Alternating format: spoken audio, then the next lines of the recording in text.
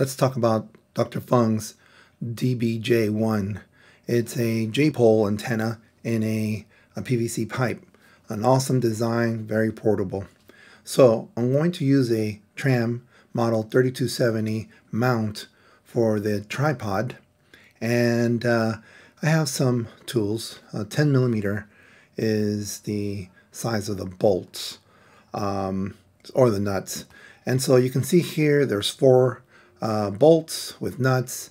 The back plate, you can orient it differently so the device can be oriented differently.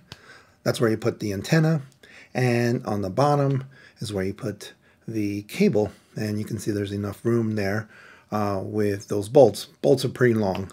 And then you screw the antenna on the top. Make sure you don't screw it too tight, or else it might not get loose very easily.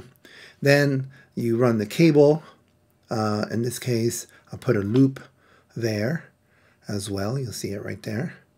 And sure enough, it worked perfectly with my Yaesu VX6.